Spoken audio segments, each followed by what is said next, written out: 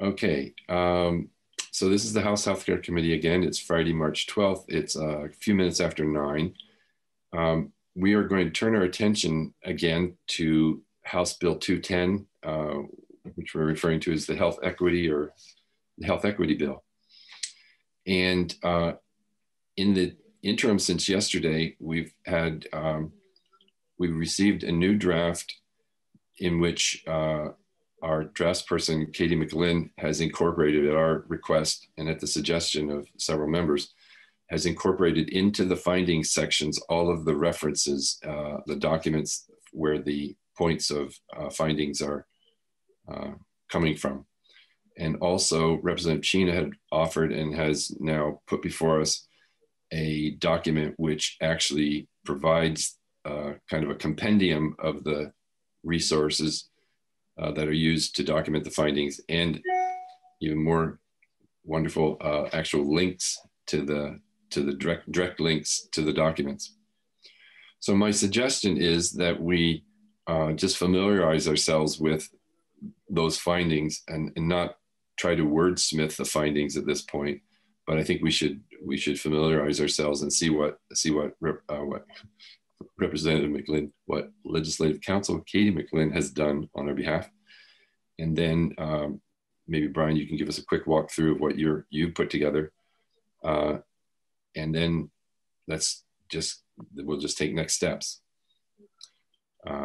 So with that, Colleen, do you have I think it might be good to have it on the screen in front of us. If you could put up, oh, and also it will be posted. I see that Katie has received back from the editors, and everyone knows that after Leg Counsel writes language, it goes through professional editors who work for Legislative Counsel, who then note any changes that have to be made to bring it into conformance with with any standards that may have been missed, or frankly spelling errors and the kinds of things that we all do. Sure. Would you like me to put the bill up and then I can scroll through it as you walk through it, since I know it, the material? Yeah, that'd be great. That'd be great. Yeah, you and Colleen, whichever who can do that, put it on the screen. I think you have to be host or co-host to do that. I think. Enable me to do that. I'm just going to make sure it's like not my to-do list that you see, and that yeah, let's not do that, Brian. It would traumatize you. We won't have time for that. All of that. This looks like it. If it's not it, sorry. Okay, this is it. This looks like the most recent. It says 454 3.1. I just want to confirm that is the one from email. Pretty sure it is, but that's the one that's on the website. Yeah. Okay, that's it. All right. So I can scroll as you speak, Chair. Okay, so let's just scroll down.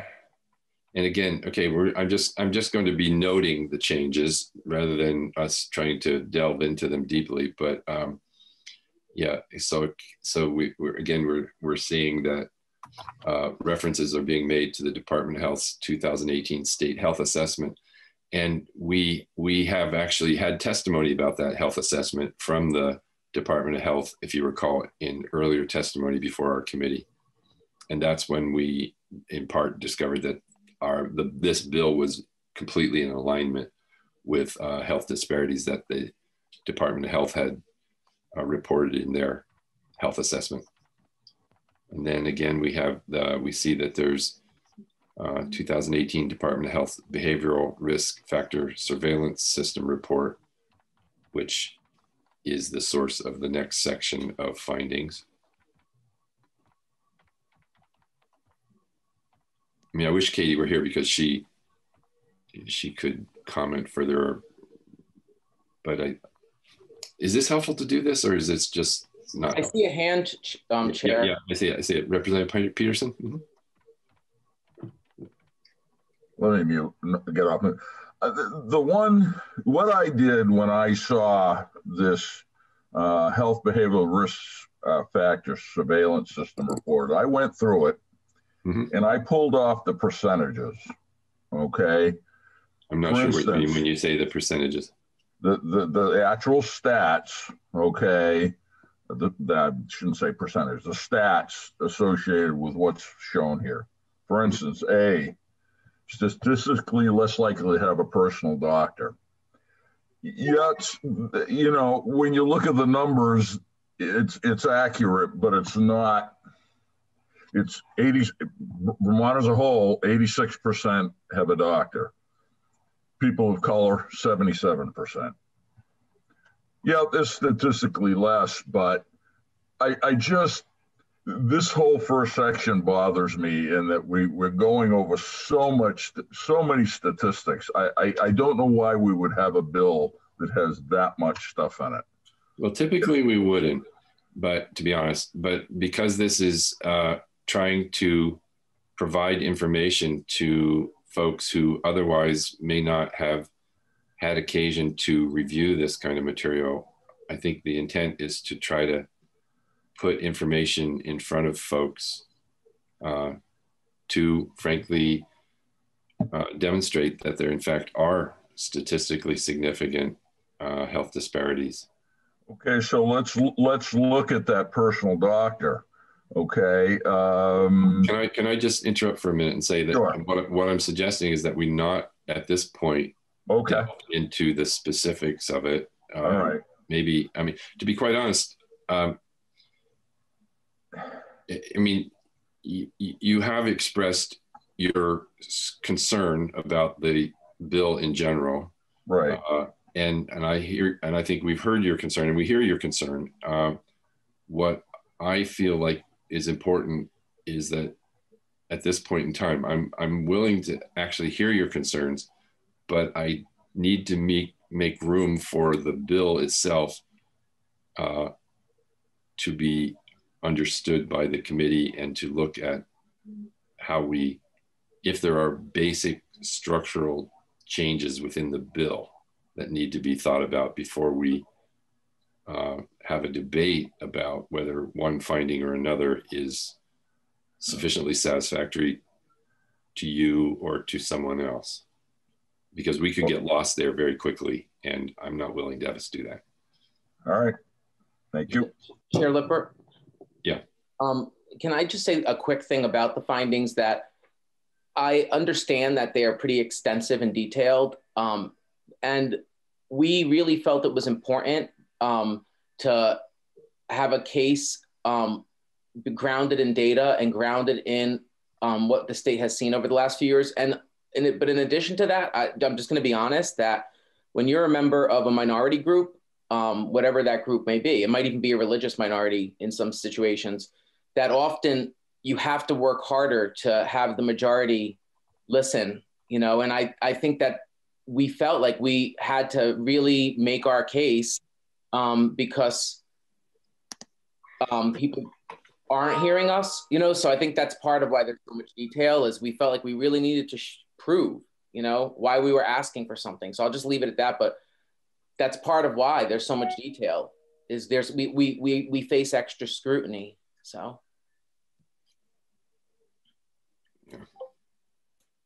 Katie's here now, by the way. Yes, Katie, thank you for finding your way to us. We appreciate it. So Katie, maybe I could ask you to simply review with us the documentation that you've integrated into the findings, again, without, and as I suggested to Representative Peterson, I'm trying to find this balance. I'm wanting to have people voice their concerns, but it's clear that the majority of this committee wants to move forward. I do want to hear what you have to say, Representative Peterson. And the point right now for me is that if we could get lost in debating every single finding here and never get to the underlying proposal of the bill. And so that's where I want to put our attention first. And that may seem backwards. I get that, but I think it's a challenge that we have to face right now in terms of the time that's in front of us. So Katie, would you help us see where you've integrated the documentation? Sure. So in subdivision 1, there is a statement about Vermont residents experiencing barriers to the equal enjoyment of good health based on race, ethnicity, sexual orientation, gender identity, and disability status. And this came from the introductory language and also from the results of the 2018 state health assessment. So that is that finding. And then in subdivision 2, we move on to non-white Vermonters are, and there's 5 or 6 statements there. And that came again from the 2018, the 2018 Department of Health Behavior Risk Factor Surveillance System report. This is quite a large report that breaks down data by different population groups and also looks at different risk factors and different diseases. So that's where that came from. And you'll see this particular source again and again because a lot of the data came from this report from the health department.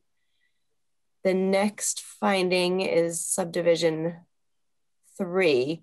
So this information is about, was produced by the Department of Mental Health. They completed an analysis in their statistics unit that is just broadly called race data VPCH admissions, so Vermont Psychiatric Care Hospital admissions.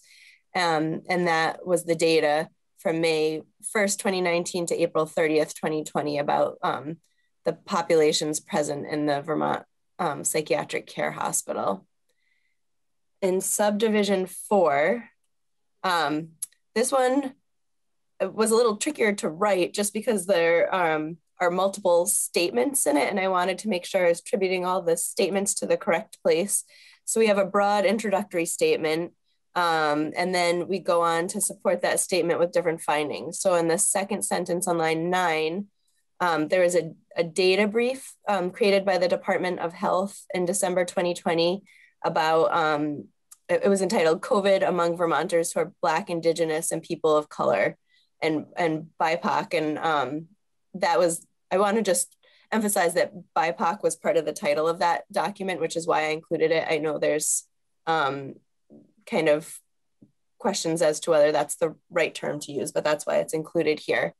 So that data briefing provided a lot of this data on COVID and different population groups impacted by COVID. So the statistic that 1 in every 5 COVID cases in Vermont are among Black, Indigenous, and people of color, even though these Vermonters make up approximately 6% of Vermont's population. That came from that document. And then on line 14, you see I have, according to the same data brief, that refers back to the Department of Health data. And then in the next sentence, because we were still talking about the incidence rate, I didn't say again, according to that data brief. I assumed that it could be inferred there, but if the committee would like that added in there, I'm happy to, again, write the statement according to the same data brief. And in subdivision B, I started off this new subdivision by saying, according to the Department of Health's data brief, referring to the same data brief on COVID, the December 2020 data brief. And this gave us information about COVID cases among non-white Vermonters tend to be younger than for white Vermonters, and that the average age of persons testing positive is 33 for non-white Vermonters versus the average age of 46 for white Vermonters. In subsection C, this sentence is a little confusing because I have 2 different sources that I'm using. So is this where it was? Yes. So in subsection C, while according to the 2018 Behavior Risk Factor Surveillance System, so that's the report that was referenced up above, there are not statistical differences in the rates of pre-existing conditions such as diabetes, lung disease, cardiovascular disease among white and non-white Vermonters. The data brief, the December 2020 data brief, indicates there are disparities in the rates of pre-existing conditions among Vermonters. And as stated in the brief, the pre-existing conditions among COVID cases is 19.4% for non-white Vermonters and 12.1% for white Vermonters. And according to that same data brief, the December 2020 data brief, this suggests that non-white Vermonters are at higher risk of exposure for COVID due to their type of employment and living arrangements. And again, there's a statistic here. And at the end of that last sentence, lines 17 and 18, as stated in the Department of Health's December 2020 data brief. So then we move on to the section pertaining to adults with disabilities. And this language just sets up that the source for all of these statements is the 2018 Vermont Behavioral Risk Factor Surveillance System report. And then I think you could scroll down to 6. Thank you. Yep, there we go. 6 pertains to adults who are LGBTQ. And again, I have this language according to the 2018 Vermont Behavior Risk Factor Surveillance System report. And that again applies to all the statements in this subdivision. That brings us to section 7. 7 was the new subsection that was added since the bill was introduced. And this is the language pertaining to youth who are LGBTQ. And this source for all of this data was the 2019 Youth Risk Behavior Survey that was conducted in Vermont. So you'll see that that applies to all of the statements in subdivision 7. And then if you scroll down, we get to 8. And 8 came from testimony, written testimony. I think it was presented also, but it was also written in the committee record in 2018. So this is preliminary data from the 2018 State Health Assessment that was presented to the House Committee on Healthcare by the Department of Health in January 2018. And this is posted in the committee's record on the website. And so all of that data came from that presentation that's posted on the committee's website. And then this is the last finding, subdivision 9. So Vermont's 2018 indicates that social determinants of health are underlying contributing factors. So both the introductory language in the state health assessment and then the findings in the assessment indicate that these are factors contributing to the foregoing health inequities. And then if you, well, you don't have to scroll down. In subdivision A, each of these subdivisions has its own source. So according to the Vermont Housing Finance Agency, just Vermonters own their own homes, whereas 72% of white Vermonters own their own home. And then there's the national number. In subdivision B, according to the Vermont Housing Finance Agency, the median household income for Black Vermonters and for white Vermonters. In subdivision C, this information came from the US Census Bureau. In 2018, 23.8% of Black Vermonters were living in poverty, while 10.7% of white Vermonters were living in poverty. And then in addition, according to the Vermont Housing Agency, 57% of Black Vermonters earn less than 80%. Sorry, the page is jumping and I can't follow it. Let's see. Thank you. Sorry about that. So I'm in the last finding of subdivision C, and that last sentence comes from the Vermont Housing Finance Agency. And then if you scroll down, please. Subdivision D is the Vermont Housing Finance Agency. And there's a definition that's used, housing problems. That definition comes from the US Department of Housing and Urban Development. And in subdivision E, this data comes from a called the 2020 Report and Time Count that was produced by the Vermont Coalition to End Homelessness and the Chittenden County Homeless Alliance. So those are the sources that were used and are now integrated. And I apologize because I'm supposed to be in another committee, so I'm gonna hop off in about 2 minutes. Okay. I know we're all doing many things today. Thank you, Katie, for hop off for joining the us. floor. Yeah, we're going to be leaving for the floor very shortly. So thank you, Katie. I think what we'll do next is just in the interest of having it in front of us, Brian, would you just share the document you put together? Yes, and one thing I'll tell you is, this is sort of Did something just go wrong? I think so. Hold on, sorry. This is what I'm saying. You think you click on something and then the shopping list shows up. So this. That was the right one.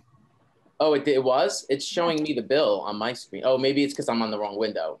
So you Yeah, see? We see it. I'm seeing, Okay, great. I'm seeing your listing One of thing I will resources. say is that we need to add one more source to this because that source about LGBTQ youth is not on this list. So I missed that last night. So I will add it and amend it for the record. But what you can see, what we did here is I went through all of the citations and I eliminated duplication and made a list. It's sort of like a bibliography for a paper or something. And you can see that each source we used is here. The ones where we can find a link, where almost every single one we could find a link. And then at the end, there's a see also section, because this is information that informed the bill, but didn't necessarily make it into the findings. And so I thought, why not include it so people could learn more about the disparities? There's some really interesting information there, but I will add to this, I will add that youth risk behavior survey resource at some point today and make sure it's on the record. And so people could feel free, whether it's in the committee or in the community, to go explore the direct sources through this resource. Great. I appreciate you doing that. And it honestly wasn't hard because we had done the work. It just was organizing. It was me sorting through things, organizing, formatting. And Katie did go through this and double check everything for me to do for due diligence. So, you know, this is legitimately, this is sort of like the digital version of the folder that would go with the bill, I would say. I don't know if I should say that because there might be other stuff in that folder, but it's like, it's giving links to the documents that are referenced as the source documents. Yeah. And I will say that I don't think this is a bad practice for the legislature to do in general. Like if there's going to be findings moving forward, maybe they should be digitally available for people like this. Maybe it's just a good practice. It's a little extra work, but it's increasing transparency. So I'll stop. Done. Okay. Thank you. So it's 9:26. I think we should stop for the morning and go to the floor because the speaker does appreciate us being there promptly. We will come back to our committee. Can we come back immediately after the floor? I think that's the plan. We'll come back immediately after the floor and we'll figure out what our next step is at that point. But